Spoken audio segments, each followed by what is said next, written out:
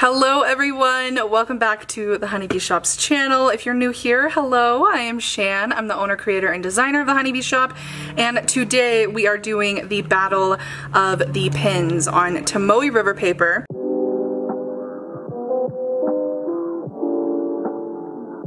We have 10 different pens that we're going to be trying out today. They're all different in their own way. This is our B6 Tomoe River Paper planner. I love this planner so much. We've had it for probably about a year and a half now in the shop, and we're running super low. So if you're interested in this planner, I highly recommend checking it out. It includes monthlies, weeklies, and dailies. Let me just give you a little sneak peek of that, and then we'll get into the pen test. This is the weekly layout. It is a vertical layout with a 5mm grid, and then it goes into the dailies. So Monday through Sunday, and an additional note page at the end of the week. So I love this planner. If you love the Hobonichi Cousin, I highly recommend you trying out this planner. If you feel like the Cousin is a little bit too big for you, come on over to the HoneyBShop, and I promise you'll probably end up falling in love with this planner. Now, I already know what my favorite pen is out of here, and if you've been following me for a while over on Instagram, you probably already know too. But we're gonna put them all to the test. I also love to highlight after I write. I know that you can put down a highlighter and then write over it, but I personally like to write everything out and then go back and highlight things. So we're going to do some highlighting tests as well. So this is the battle of the pens, Tomoe River Paper. Let's get into it. Alright, the first pen on the chopping block is this Uniball One pen. I think these are really trendy right now, and you may have one already in your pen stash. So I tried to pick out all the pens that you probably already have so that you can kind of test them out. Or maybe if you don't have some of these pens, you might just be finding one of your new favorite pens. So let's try this out. I love using this pen on regular paper. I don't think I've ever used it on Tomoe River Paper. What nib is this? 05? I am a 05 girl. We're gonna give that a few seconds to dry. That's kind of what the test is that I'm doing. I'm gonna give it about 5 seconds and then run it over.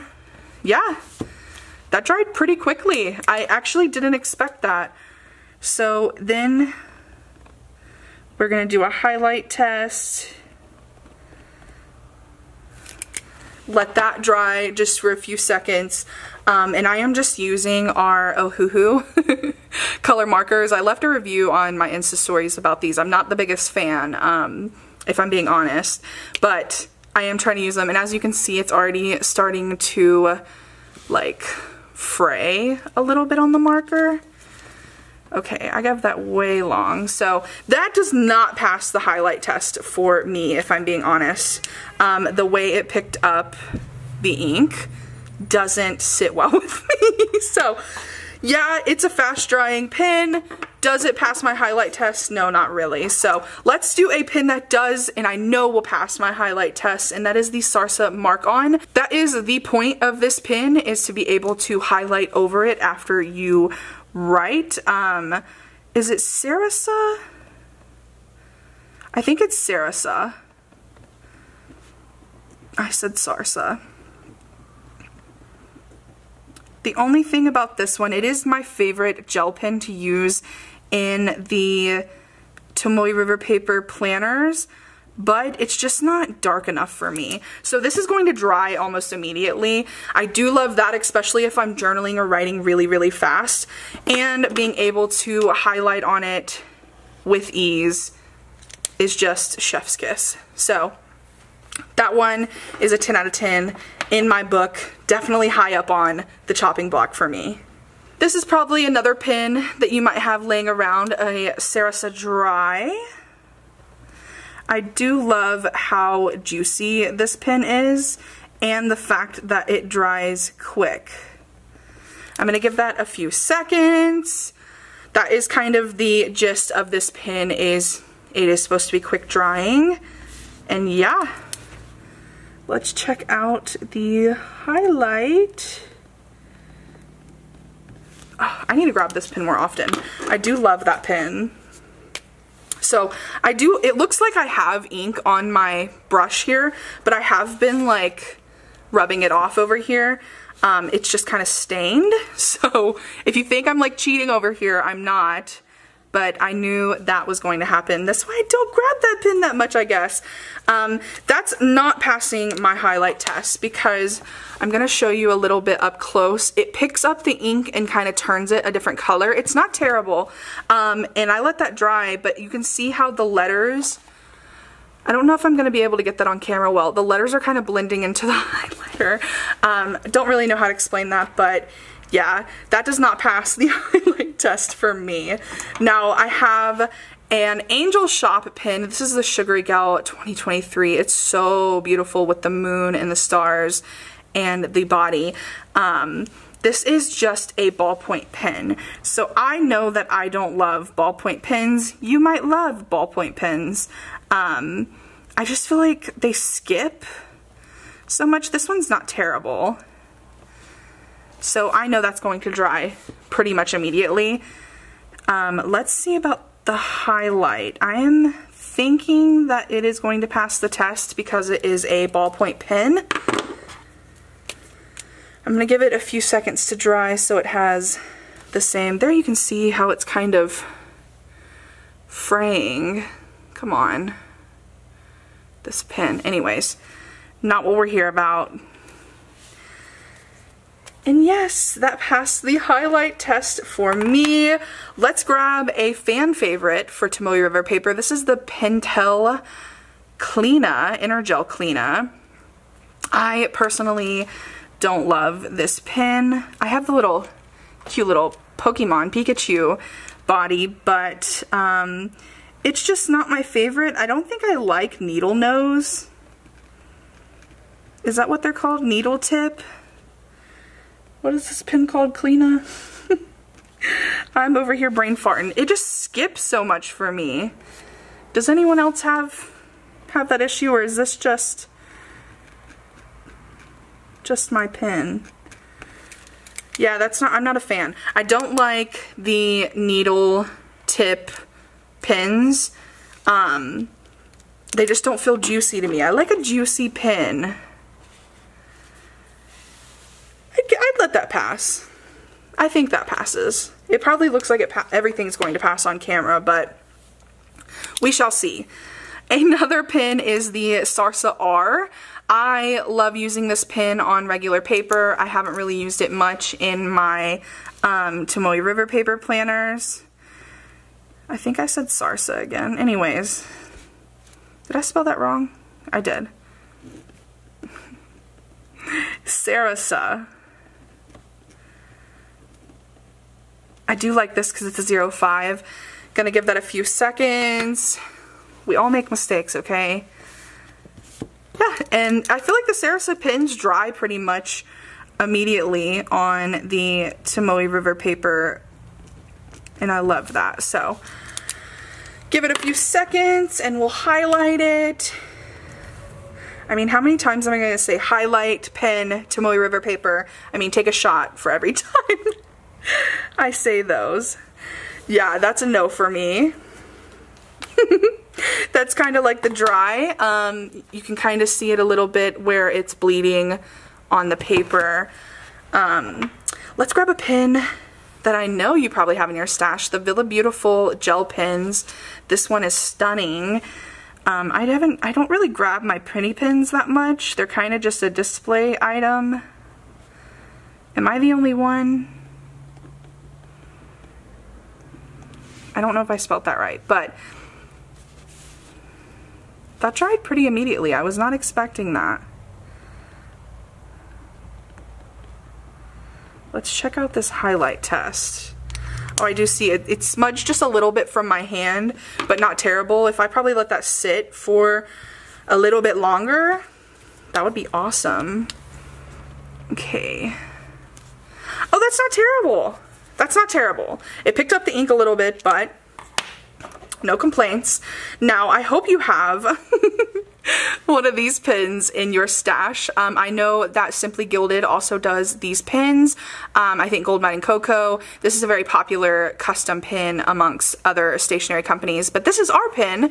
This is from our Summer Sophisticate. Let me see if I can get it to focus on our little bee there. This, you know, I think this is going to be a fail. If I'm being quite honest, I don't think I've ever used it on Tomoe River Paper. That wrote so nice though, not gonna lie. Let's see. She's smearing just a little bit though. I don't know if you can tell. It smeared just a little bit, not terrible. I really thought this was gonna fail because I feel like these are really juicy. Oh, it is smearing just a little bit more under my hand. But these pins are freaking awesome on like regular notebook paper or like the premium planner regular paper. I do love it.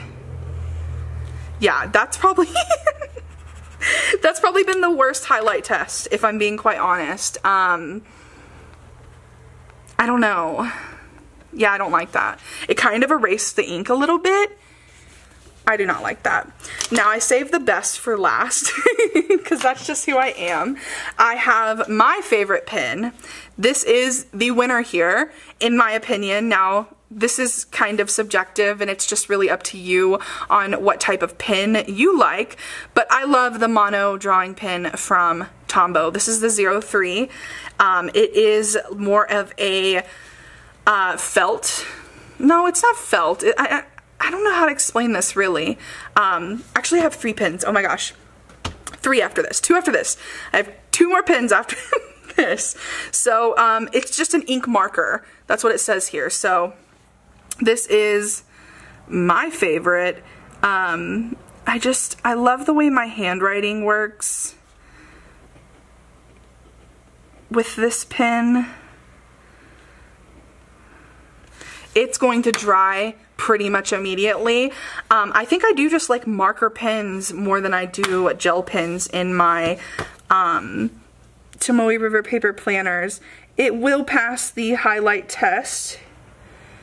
Just a little perk though, or a little hack, not a perk, is just let it dry for a second. So like give it just a second. I'm going to do the same as I have with the other ones. And see, that's a good highlight test to me, where it didn't really pick up the ink. I think I still had some ink on my pen. I love that pen so much. So next we have 2 more pins left. So we have the Tombow Fudenosuke. I hope I'm saying that right. This is the best brush pen on the market in my opinion. I had to include it because you might want to do some lettering in your planner. I'm gonna write this one in cursive.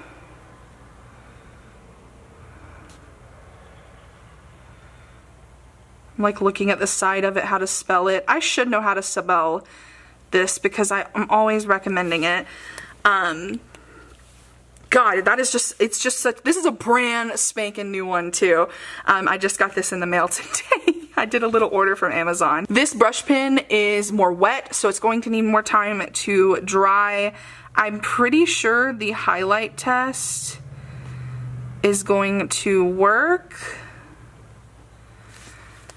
Let's see, I can't remember. I don't think I've highlighted any brush lettering lately. I'm gonna give it its fair chance. Yeah, heck yeah.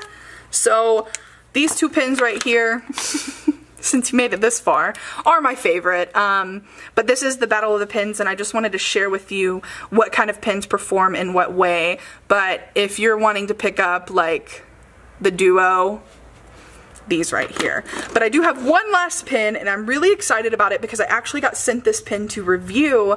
I posted a reel on Instagram of my review, but I'm going to share with you here as well. I got an Ellington Pens fountain pen in the mail. Let me just show you how freaking stunning this pen is. Oh my god.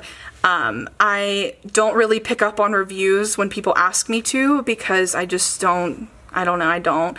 But fountain pens are definitely my jam. I don't use them as much as I used to, but I like collecting them. This pen is flawless. It is heavy weighted in like a good way. And then let me show you a little close up. Let me zoom out just a little bit. Let's see. The top is like stunning. It's like this pointed top. And this all black hardware, shut the fuck up.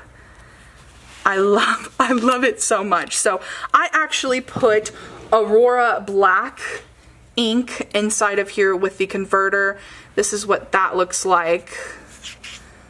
Come on, there we go. This is what that looks like. I love this ink so much. It's just really black to me, and that's what I like, is my ink being very dark. I think that's why, if you could see why I love the Tombow monoline, because compared, it's like one of the darkest ones on there, comparing these two as well. The Uniball One and the Sarasa Dry are definitely dark on paper as well, more of that pure black. So let's give this a try. It is smooth too. And it fits so comfortably in my hand. I'm gonna give that just a little bit longer to dry. I can't remember if the Aurora black ink is like highlightable, like archival. So we're gonna find that out together.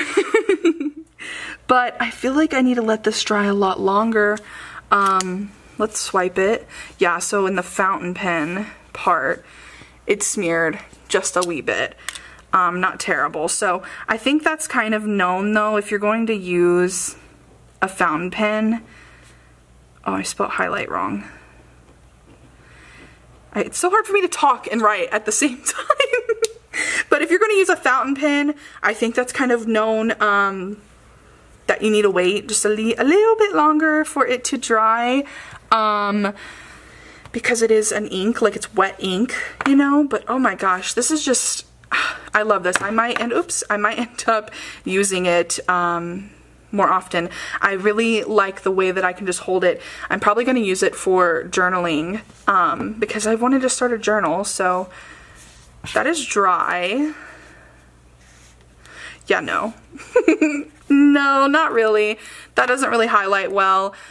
So what I would do is, let me show you. And what you can do with all of these, this is not like some secret tip or whatever, but you know, put down your highlight and then make sure that's dry. And then of course just, but see, that's what I don't like sometimes. I should have waited a little bit longer to let that highlight dry because it kind of bled the H. I mean, you can always do that though, so. And that is the battle of the pens. Let's sit here and rank them real quick. Sorry if that was loud. So again, we already know the Tombow monoline and the Fudenosuke is one of my favorites. I loved the fountain pen. Not a big a fan of the Energel Clena, but that's what a lot of freaking people use, so you might end up loving that. I think the Sarasa R and the Sarasa Mark On are really awesome gel pens to start using on Tomoe River Paper, so it's all, of course, up to preference. So go grab your pen stash, do some pen tests, and figure out which pen you like personally. I hope you enjoyed my little Battle of the Pens video. If you want more content like this or any ideas, just let me know down below in the comments. Make sure to give it a thumbs up if you did enjoy it, and follow me if you want to see more. I will hopefully see you in my next video. Bye, y'all!